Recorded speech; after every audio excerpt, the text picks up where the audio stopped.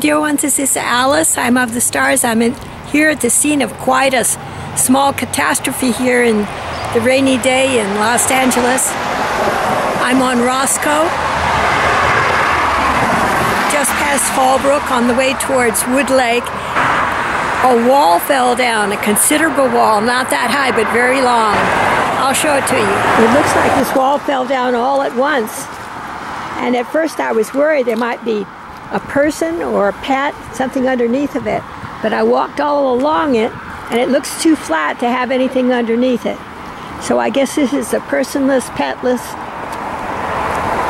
event. Yeah, very flat. And that raises the question, when a wall falls down, is that a good thing or a bad thing? What do you think? God bless you all and keep you safe and be with you through all your days. In love, light, and joy, this is Alice B. Clagett. I am of the stars and so are you. Come and visit me at my website, Awakening with Planet Earth. https://awakeningwithplanetearth.com. See you there.